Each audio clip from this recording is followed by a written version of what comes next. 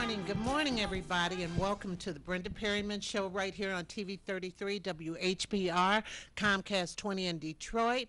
And today we're going to bring some things to the table. I have a guest coming on in my second and a half hour so we could talk about bankruptcy, other things, city services, all of those types of things. But one of the things that I had scheduled for you, and I'm going to still show you this morning, is of importance. It's a group of, it's an author, Miss Jacqueline James from Atlanta. She was here, and I had the opportunity to interview her about um, history, about some black history books that she's written about people who assisted Dr. Martin Luther King in the civil rights movement. And it's very interesting because one of the people that she wrote a book about is C.T. Vivian. And this was someone she admired as a little girl, and how she got to meet him. That was very interesting. So we're going to show that interview, and then we're going to bring some things to the table early today in just about 20-25 minutes. So if we could have that queued up, this is an interview with Miss Jacqueline James.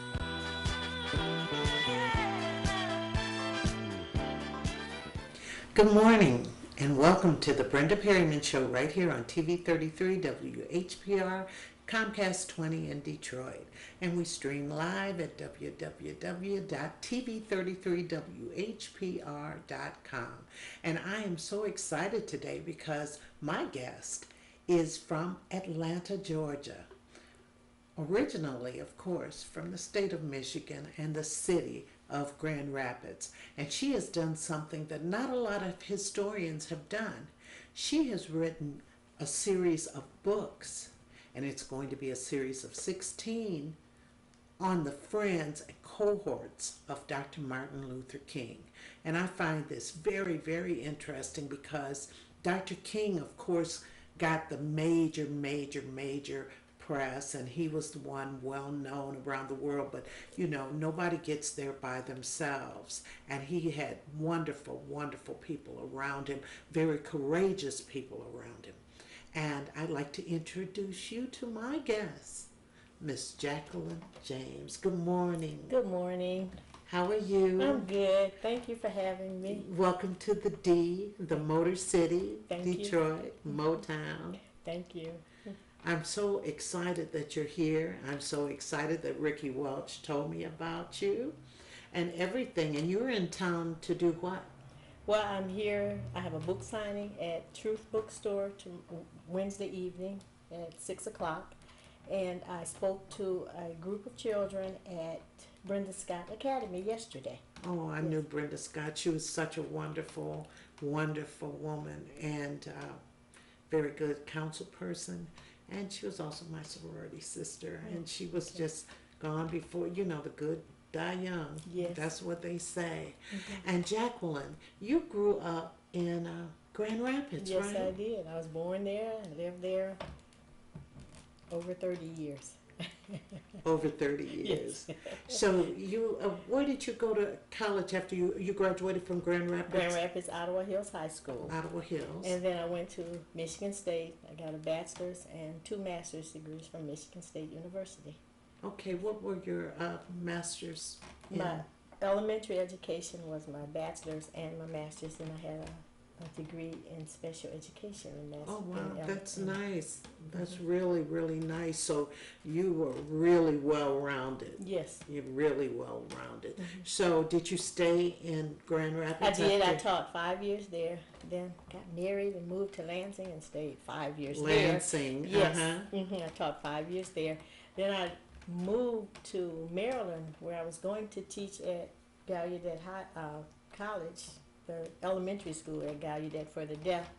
But President Reagan defunded the school, so they couldn't hire any new teachers that year. So I did teach 2 years there before I relocated to Atlanta. Atlanta, Georgia. Yes. Okay. So once you got to Atlanta, did you continue Yes, I to did. teach? I taught kindergarten for 10 more years, 12 more years. Then I taught fifth grade one year. Then I went into the library. I went to Georgia State and got a specialist degree in library media technology. Wow. So Amazing. I was a media specialist for 7 years, and then I decided I needed to go back in the classroom. So I always had that special ed degree that I hadn't used, and they never had openings for deaf ed teachers, so I called and they had one. So I did my last 3 years teaching high school deaf and hearing impaired students. I'm going to ask you, do you like high school or elementary? Well, I love kindergarten, but I never thought I would like high school because I thought I was going to teach elementary deaf students. But I like them all. Wow, I taught high school all those years, and I loved it. I loved it. A lot of people say, "Oh, I wouldn't do high school," but there's something about them, and you're that last bastion Yes. before they get out there in the world. So I And think, what was good to me about that was I got them from the beginning in kindergarten, so I knew, and it always helped me. Teaching kindergarten helps you teach everything else that you have to teach. I can imagine. Yes. I can imagine that to be so. Mm-hmm. Well, what made you decide? Well, were you always a writer? Yes, I write letters for people who are in trouble. That's the kind of writing I usually do. People will call me, I need a letter. My boss said this, my principal said this, and so I did that. But I always That's wrote. interesting. Yeah, I mean, people call me from all over the country to write letters for them to save their job, to get them in places. I'm a good letter writer now. Wow. Do you still do that? Yes, I do. Oh, wow. Yes, I do. Hey, I may have to talk to you about that offline. I edit term papers. I edit papers for people. I've been a writer, but I taught my students how to write. They always wrote books, little books and things in school, but as I grew older and everything, I saw that Black history was just disappearing. So It was just disappearing, right? Well, I think about when you and I went to school. I don't know if your school was like mine, but they taught very little Black history, if yes, any. it was. Yes. Especially in my school, it was, if any. Yes. I understand. Yes, that's what happened at my school also. So it's very important, of course. You know, as I started teaching in the 70s, that was more about Martin Luther King, Langston Hughes, and so forth and so on. But they didn't have anything on the supporters. No. Nothing on the supporters. And what we have here, we have 3 books that Miss Jacqueline James has edited, and a former student of hers, Lameek Wilson, he did the illustrations. They are beautiful books, and I'm going to talk about each one briefly, but and the importance. Now you have, and this is a very interesting story, you have Reverend C.T. Vivian. What made you decide to do his first? And this is like a biography, right? Yes, they're And all it's for what biographies. grades? It's for 4th grade and up, all the way through high school, but I'm finding it's for adults also. There was an adult here this afternoon, and he said, this needs to be for adults too, because I don't know this history. So, but 4th through on up can read the book. 2nd, 3rd, 1st graders, teachers are reading it to the students and then discussing it with them. The vocabulary is too advanced for them, but they can understand it if the teacher reads it and discusses it with them. And reads it, shows them illustrations, asks them what they think, because critical thinking is so important, as Yes. you know. So you have an interesting history with Reverend Vivian. Yes, I do. Why don't you tell our audience? Okay, I don't know how many people know about the incident with Reverend C.T. Vivian in Alabama in 1965. It went all over, it went nationwide, as we would say today, viral. He was leading a voter registration drive, and he got to the courthouse, and this sheriff, a white racist sheriff, he kept talking to him, and he wouldn't stop talking, so he knocked him down, hit him in the mouth, knocked the tooth out, I believe. And he got right back up, and he started talking, kept talking, and then they quickly beat him up and took him to jail. Well, that little blurb, like maybe a half a minute, showed in Grand Rapids, Michigan. I'm sitting there, and I said, what was that? And and they never showed. I looked the next night and I didn't see it, and I never saw it again. So I was about to graduate from high school, so I forgot all about that. And then some 20 years later, I was watching Eyes on the Prize, and I saw that little scene again. And I recognized it, and I said, that's that man I saw when I was 17. And I got his name. It was Reverend Vivian. So I knew it then. And then 20 more years later passed by, and I was invited as one of the 25 teachers, guests of the Parks, U.S. Park Services, to be guests at the 40th anniversary of the march on Selma to Montgomery. And the next day, I was in the National Voting Rights Museum in Selma, and he walked in the door. So I introduced myself to him and told him how long I had known him, and I was glad to meet him finally.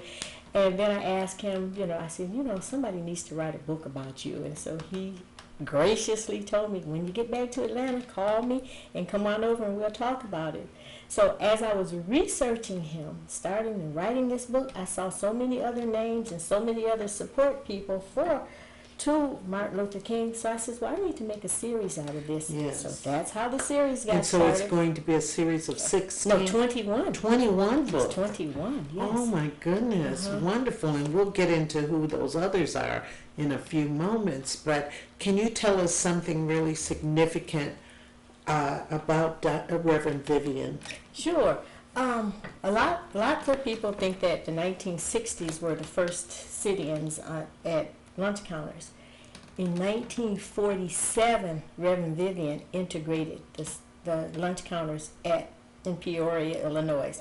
He started Upward He Bound. did. Yes, we he have did. that here. I know Yes. so many young people who went. So many of my students, they left high school and went to Upward Bound.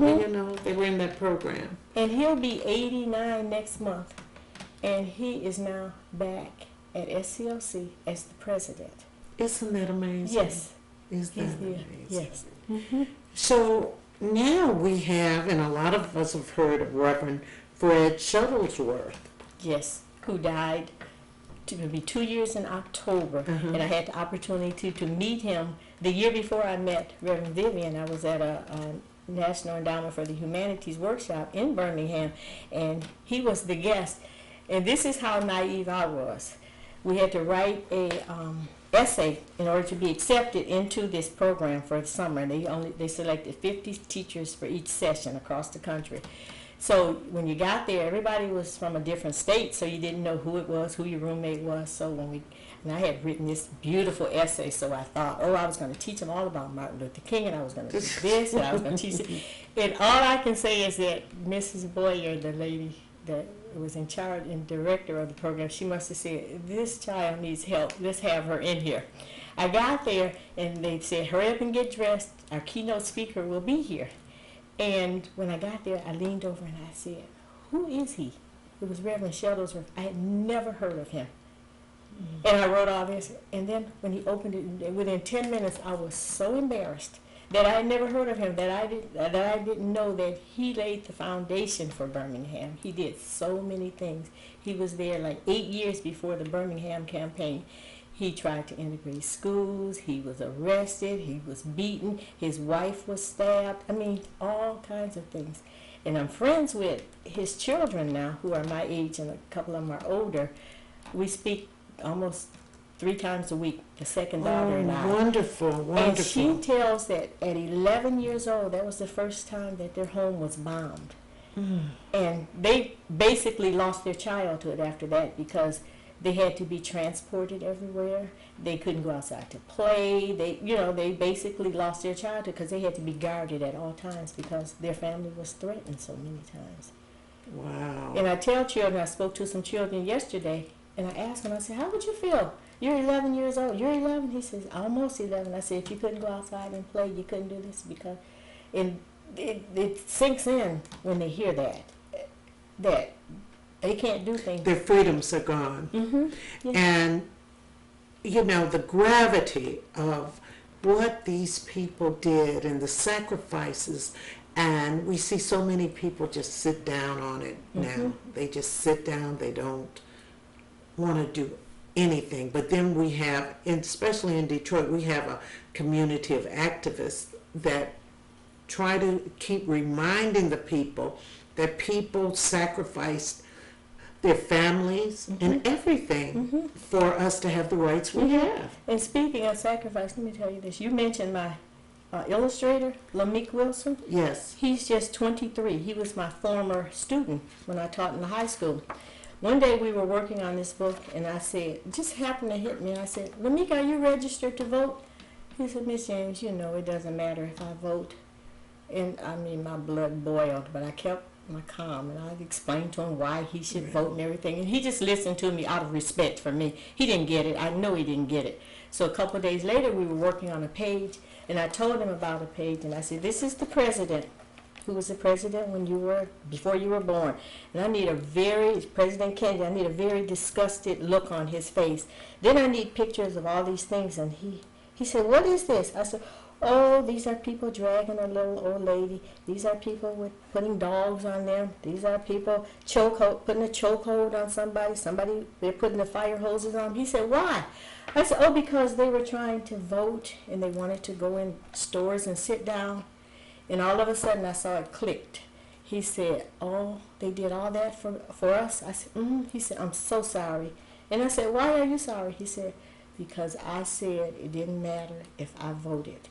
And now I know it does matter. I'm sorry. I said, you have no reason to be sorry. We are sorry that we didn't teach you the importance of this. So if nothing else, that just clicked with him. And he's 23, and he had never heard of some of these things. So I see it just helping not just children, but young adults and adults. Yeah. Well, our next book is the Reverend Wyatt T. Walker. Yes. Can you tell us a little bit about Reverend Walker? Yes. Hold that book up. Don't move. Everybody sees that picture of Reverend Martin Luther King in the Birmingham jail. That's such a famous picture. No one or hardly anyone knows that Reverend Wyatt T. Walker smuggled a camera into the jail, and he took that photograph and got it out of there. But what I learned on Mother's Day when I met him, that he got the camera across the hall to Martin Luther King, and Martin Luther King also took a picture of him. I saw that picture. It's not included in the book, but when I redo it, when I reprint it, it's going to be in it. There's a picture of him in the jail. Oh my goodness. And I had no idea. Yes. And the letter from the Birmingham jail, it was written, you always hear about how it was written on pieces of toilet paper and pieces of edges of magazines and newspapers. When he got out, Reverend Wyatt T. Walker, when he got out, all the pieces were there. He is the one, they said, he was the only one that could understand Martin Luther King's chicken scratch. I understand he had very bad penmanship. And he is the one who put that letter together in order, because he could think, he could get into his head. He put the letter together, and that's why we have the letter from the Birmingham jail now. Isn't that amazing? Yes. Isn't that amazing? And Reverend Walker, is he still alive? He's still alive. I met him Mother's Day. Yeah. Where does he live? He's in Chester, Virginia. Well, this is wonderful, and you are marketing these mostly to schools and everything? Schools and libraries and anybody else who wants to buy them. That's what I was going to ask you. Anybody else who wants. If anybody wants to purchase them, someone who's watching the show, what would they do? I'm selling them through my website, Jax Publications, JAXPUBLICATIONS, JaxPublications.com, and you can purchase it through there. Is there an email? Yes, JaxPublications@gmail.com. Yes. Because these are just tremendous, and you have 18 more to do. 18 more to go. Well, actually 17 more. The fourth one's with the Lameek now. And who is the fourth one? The fourth one is Dorothy Cotton, the first lady that I'm going to write about. Yes, I'm so happy because so many people only know Rosa Parks. Yes. The great late Rosa Parks. Mm-hmm. But Dorothy Cotton. Yes. She was very, very Yes, she pivotal. was the education director, and her story is really phenomenal also. Yes. She was in charge of the education department. She once a month, she conducted a 5-day workshop in a secret place that they couldn't tell about because it was dangerous. They would have bombed it. They would have done lots of things, killed people there. So it was secret. It was kind of secret, like an underground society. And they taught them how to register, how to stand up and fight. Some of them didn't even know how to write cursive, and that was a requirement. She taught cursive to them. She taught reading and writing to them, and then they would in turn go back to their community and teach the community. Wow. And I never knew that either. I read about her and I said, oh, this is phenomenal. Yeah, it is. And, Epictetus said only the educated are free.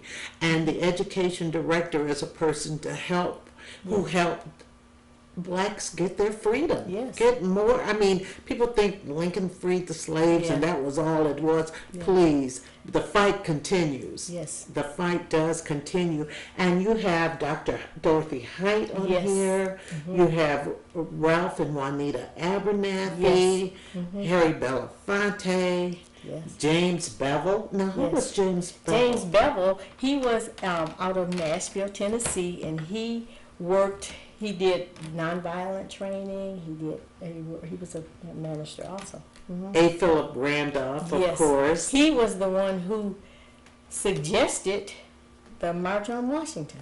Yeah.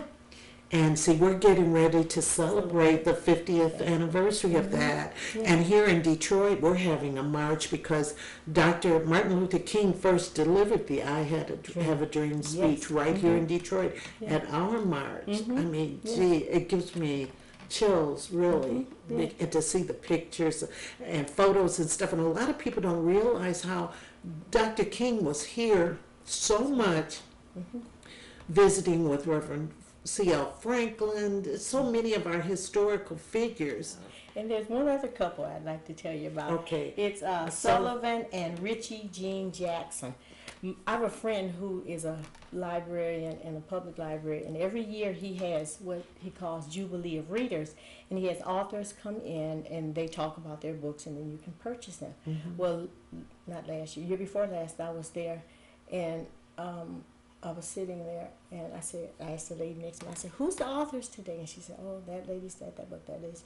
She said, that lady. I said, that little lady right there? She says, yeah. I said, what did she write? And she said, she wrote a book about the house by the side of the road. And I said, house by the side of the road? I looked at my girl, I said, you got me out of bed to listen to a house by the side of the road?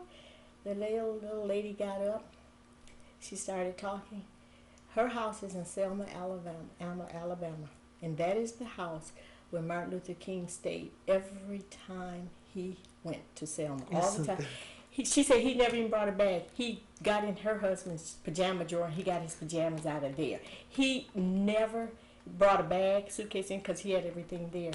And everybody on my list, with the exception of 2 or 3 people, have stayed in her house. Isn't that amazing? And I told Miguel, I said, I'm so sorry, I was mad at you. So I went and I talked to her and I asked her, I said, well, you were truly a friend. You and your husband, can I add you to the list? And she said, by all means. Well, this has been phenomenal. I mean, I am so happy that I got the opportunity to meet you and to highlight you and regale you, because you are a wonderful person. You are a significant person, because anyone who spreads the word, and you are a griot, is just so instrumental and so important to our society, our community, especially now. And once again, how can people purchase these books? Again, we tell the audience. JaxPublications.com, JaxPublications.com, or JaxPublications@gmail.com. And I also have a number, 404-241-4JAX. That's 4529. Let's get the straight numbers again. 404-241-4529. So if you want to reach Jacqueline James, if you even look at this as a teaching tool for your community center, your schools, or anything, please give her a call, because this is a wonderful book. And we all know as educators that you can take from this and do so many other things, have the kids reenact these, write on these and everything. Jacqueline, thank you so much. Thank you. And visit Detroit again. I will. And visit Thank my you. show again. Okay, I will. Thank you so much for having me. Oh, my pleasure.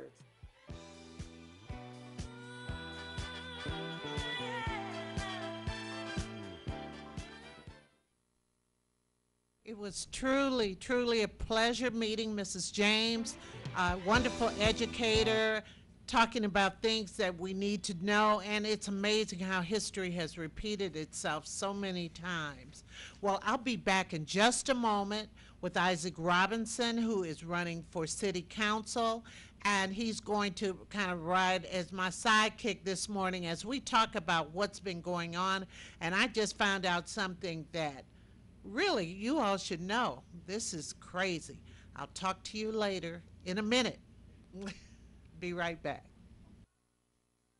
Good morning again. This is Brenda Perryman, and welcome to the Brenda Perryman Show right here on TV 33, WHBR, Comcast 20 in Detroit. And this morning, Detroit led all news services with the news that we are filing for Chapter 9, or it has been filed for Chapter 9 bankruptcy.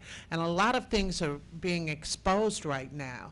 And this morning I had another guest scheduled, but they were in an accident, and I saw Isaac outside, Isaac Robinson, who is running for city council, outside, and I said, come on, let's talk about this morning, because so much is going on. He has questions, I have questions, and so forth. Also, a lot of things are going around too. And one thing I wanted to dispel, and it was in last week's paper, how the state of Michigan has been making money. That is something I read, like 2 or 3 straight months. The revenues have been going up in the state of Michigan. I heard it say it this morning that Michigan wasn't making any money. Yes, it is. And part of it is on the back of some of the pensioners like myself that they started taxing and so forth. And it's like I'm paying taxes twice on the same thing, but neither here nor there. You said something about the back. Thank you once again for coming on. It's an honor. You said something just now before we went on about bankruptcy, and you said that we we could have filed bankruptcy prior to an emergency manager.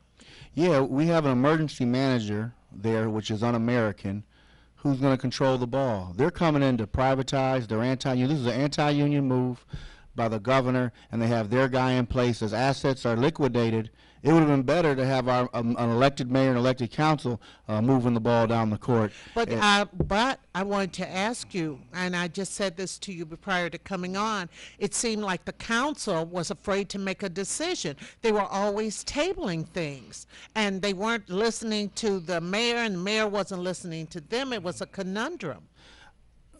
You know, I love Mother Watson, who always stands up for Detroit. So when I put this negative brush across the council, I'm not talking about Mother Watson or some of the good votes by Kenyatta and some of the good votes by Cockrell and Brenda Jones at times. This council sold us out. So, you know, you're right. You know, there's not a lot of difference between a mayor being and some of our council members because they were all elected by the same Chamber of Commerce who has profit. They have this agenda to privatize our workers, to take over our water and our Belle Isle. So you're right. But ultimately, when you have elected officials, there's still that connection from the people. So when decisions are being made, the neighborhoods there's a deeper connection of how is it going to affect our neighborhoods. Governor Snyder is coming in with this OR guy to take care of his folks. They want to take over the water. Our workers are going to be privatized. More homes are going to be going to foreclosure. This is an attack on Detroit. But it doesn't mean that we don't fight in this process, and it doesn't mean we're not going to have some wins in this process. I'm proud to wear my Ask Me shirt. I'm endorsed by the City Workers Union in my run for city council, and it's time we fight. The governor is circumventing the state constitution. The state constitution protects public pensions.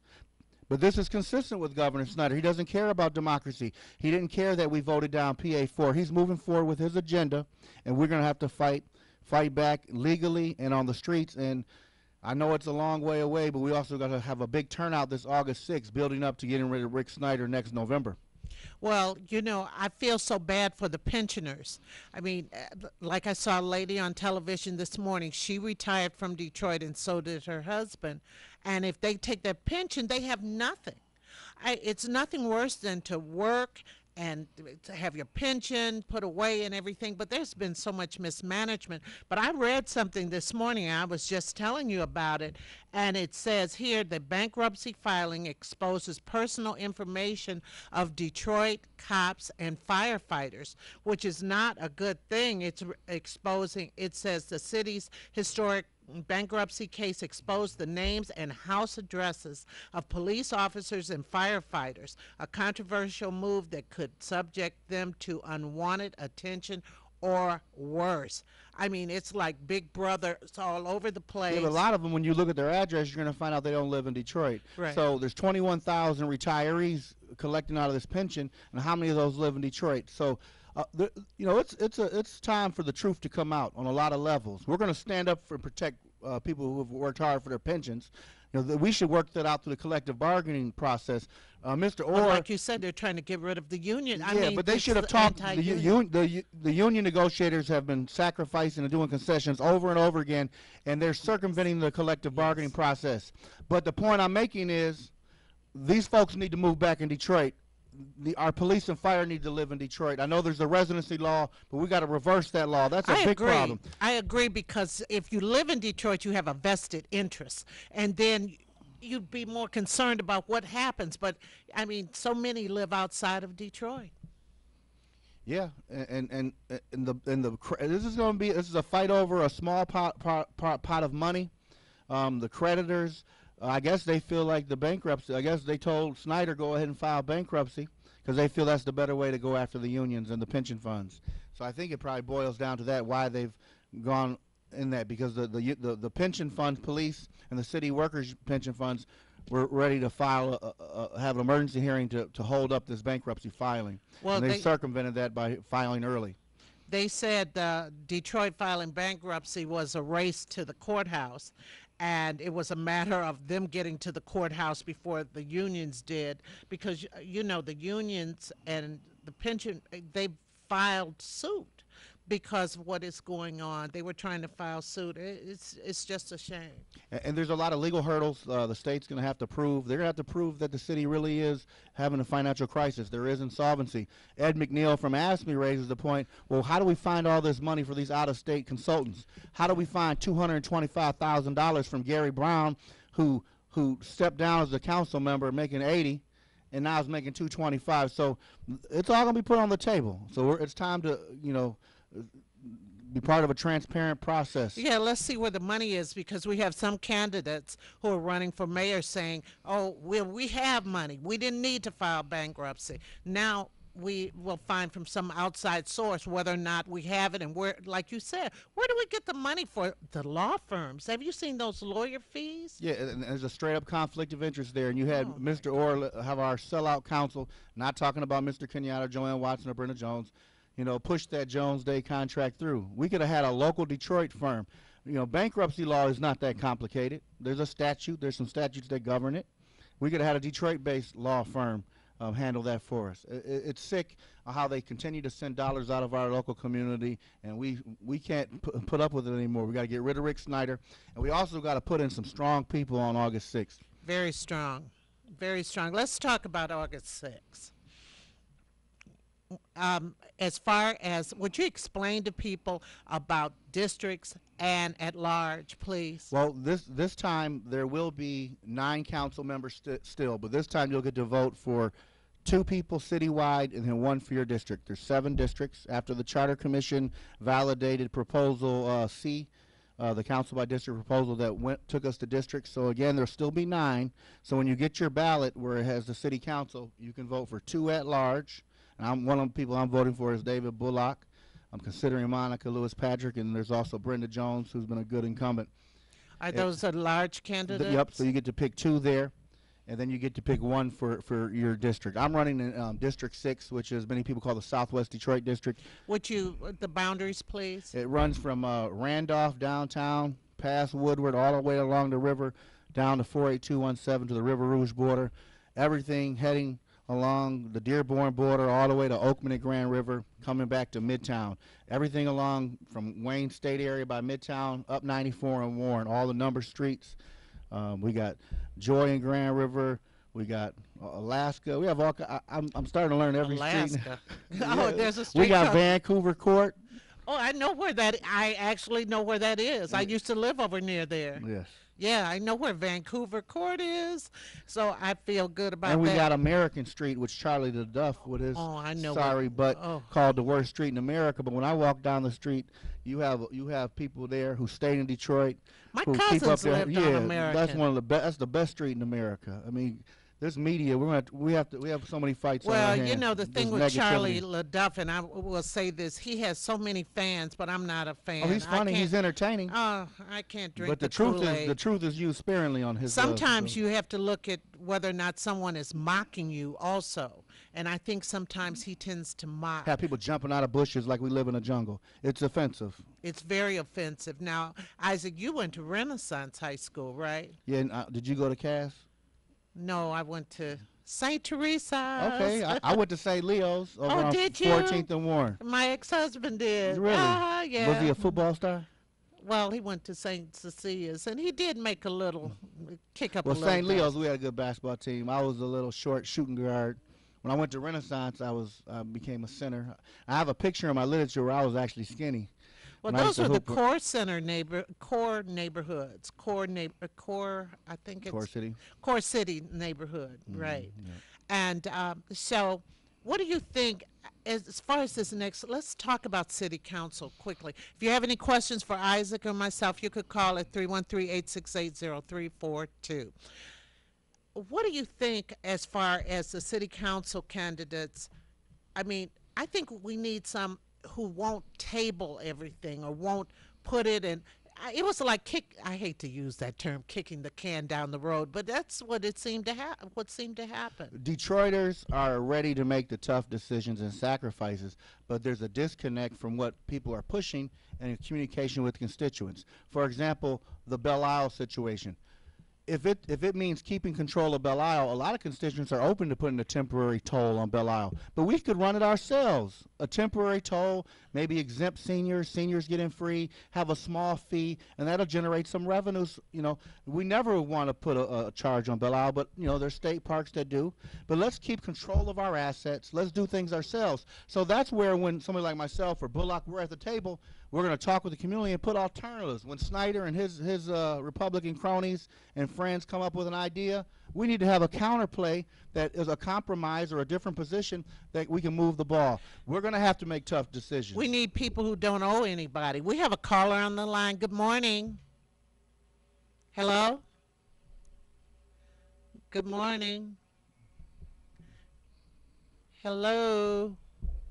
Hi, how are you, Isaac? Oh, just fine. Good morning. Hi, Mrs. Perryman. Hi, who am I speaking with? Miss Clark. I can't hear you. Miss Clark. Oh, how you doing? Val right. Clark, the one and only. I'm going to get you, Isaac. Okay, Mr. Isaac, this question is for you. There was a young lady called in on right before Miss Perryman's show, and because I got an absentee ballot, and she was saying that she had the commissioners for police, but I don't have them on my ballot. So why is it that she said she lived in District 5, she had 3 on her ballot, but on my ballot I was looking for the commissioners as well. What but I don't district have do you them. live So- in, Val? I beg your pardon? What district do you live in? 1. What probably happened was nobody from your district had the sufficient number of signatures to get on the ballot, or only 2 people filed, which means there's going to be no primary because 2 people in that race will make it through the primary. So let's say, for example, in my race for city council, if there was only 2 of us, we wouldn't have been on the ballot because 2 make it through the primary. So it's either one of 2 things. One is no one filed for the position, or only 2 people filed and they automatically go on to November. Oh, okay, because I was wondering, because I was like, oh, wow. Okay, and then she was saying something was on the back of her ballot, and I was like, Well, I think I heard her say that nothing was on the back of her ballot. She said she turned it over and nothing was there. Oh, I thought she said something was there. Okay, well, okay, maybe I misunderstood what she said. Okay, then that's what I wanted to add. We hope people and- will look on the ballots in District 6. There's this handsome guy named Isaac Robinson running, 6'5", I'm so from proud 12th that I'm Street not Grand. in District 6. Aw. Well, I heard that you were you traveled through District 6 passing out my flyers, so I thank you. You know what? And I do that. but like I said, that's what I want to find out. So with that being said, I'm going to sign off, and I hope that everything work out, for you and your district, Isaac. And Mrs. Perryman, thank you for having him on, and thank him for explaining everything to us. Oh, you're welcome. Okay, bye-bye. Bye-bye.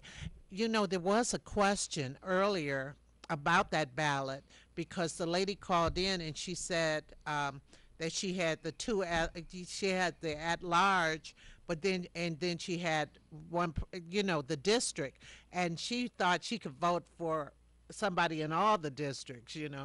We have a call on the other line. Good morning. Good morning, my wise and progressive friends. Good morning. Hi. I'm in District 5, so I can't vote for you, Isaac, but I do support you.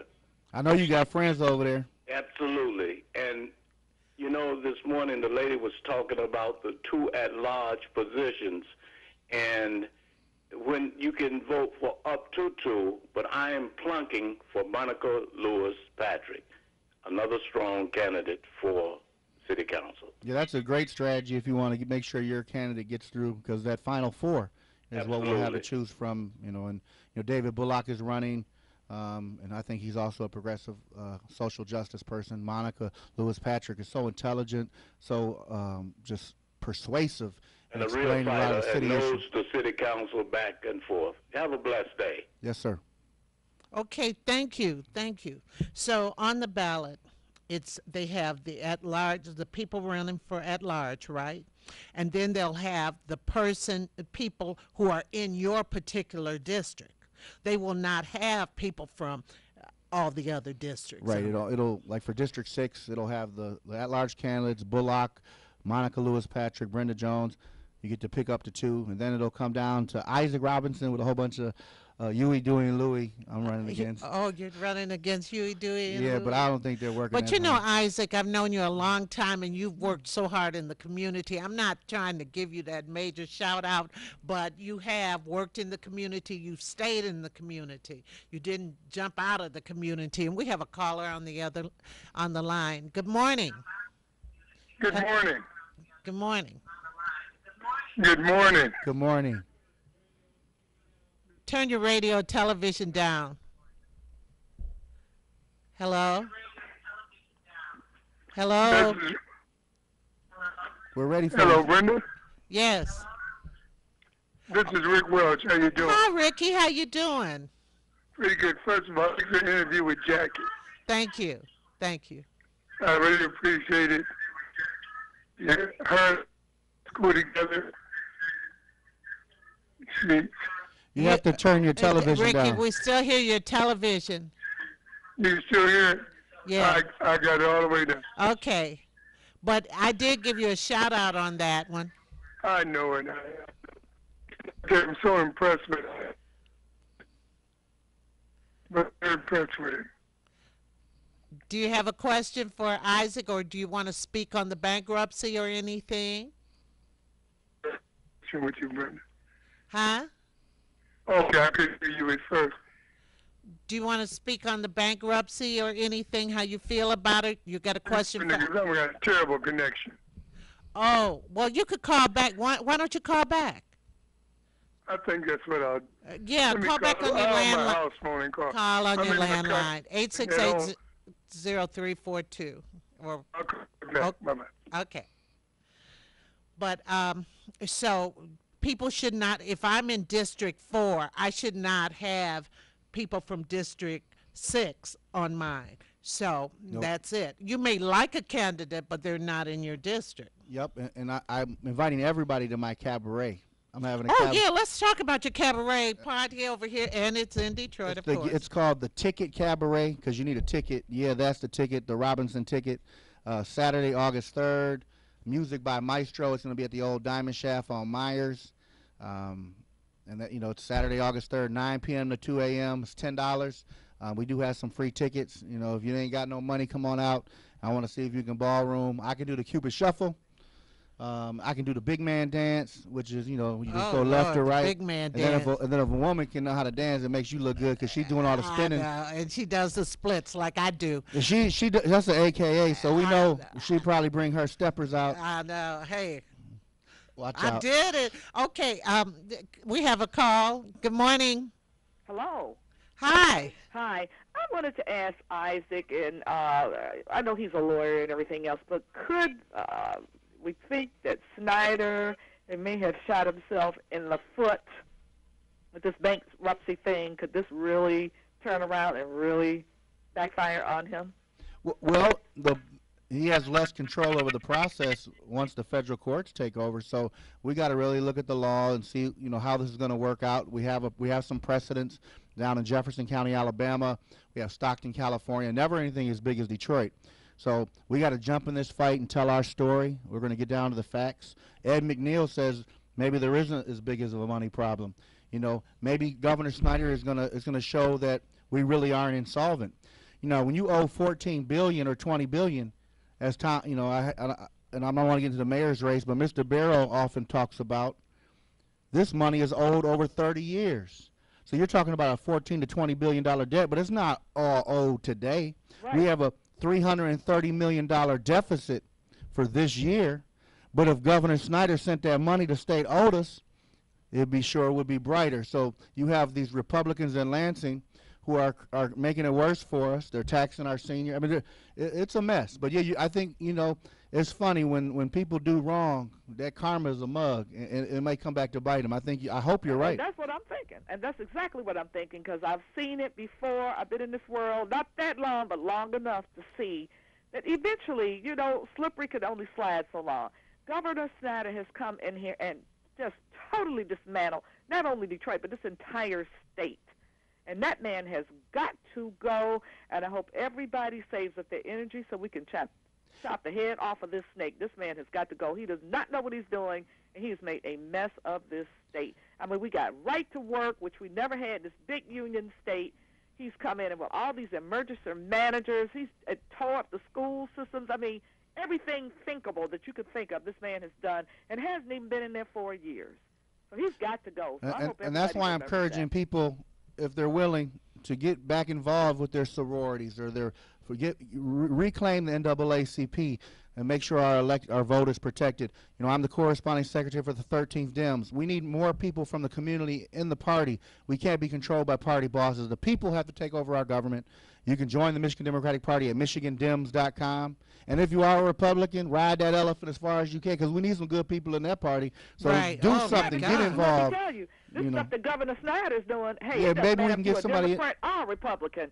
When they pick it with your pension and messing up your child's school, it does not matter. There was a time when Republicans, we had union people in that party, but they're so anti. I don't understand how they have a membership. It's a lot of hateful people, anti-union folks driving that party. But let's be hopeful and organized. Well, I think a lot of these anti-union people, they like being in the union, but they elected people who were anti-union, just like the teachers. A lot of teachers voted in Engler. Right. And he was the most. A lot of them voted in Snyder, too. Let's tell it like it is. Yes. But I was just going back a little history there. They voted in, and then they got mad when he came down with the hammer on certain things. And a lot of people voted in Snyder, and I must say there were a lot of people who just didn't vote. Didn't vote. They went to sleep because they voted for President Obama, and they thought he was Jesus and he was going to walk the water and everything was going to be okay, and you'd have to come back out and vote. He needs help. He can't do it all by himself. And when you sit and let your local elections go because you vote in a national election, that is about the stupidest thing I've ever seen. The local elections are so important. Very important, and we see it now. You see what has happened. And it's affecting everybody. We're having a meeting tomorrow at Considine. Richard Harrison's our vice chair of the 13th District. Martha G. Scott is our chair. What time is the meeting? 11 a.m. David Bullock from one of our key civil rights leaders. He's part of our district organization. Rainbow Push. Yep, and Lori Parks from SCIU. Come on down to Considine. Our meetings a lot of times are quite contentious, but I heard it was like pandemonium. yeah, but that's okay because we have 350 people coming to our meeting every time who are united against Rick Snyder. We're gonna have growing pains. My mom told me in 1964 after redistricting, when African Americans took over or had a bigger role in that first congressional district, you had people turning the lights off, trying to disrupt it, but we got through that. There are people in the establishment who don't want the people to have a functioning Democratic Party organization, but we're going to have our growing pains.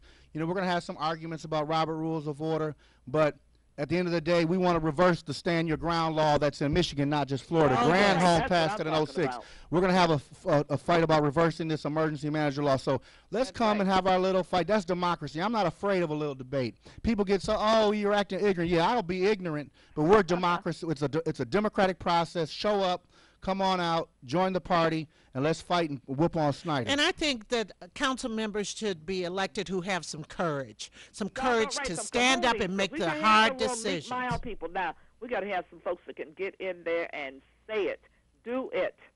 I'm going to be an access point for business, but I'm not taking their money. You know, I don't want no Manny Maroon money. I don't want no Rick Snyder's friends money. But if they're going to come to the table And now, we can have a Cindy conversation Patty, about what are the don't community out. benefits, what jobs are going to be for Detroiters, and I want to move the ball for business. That's But right. it's going to be to the benefit of the community too.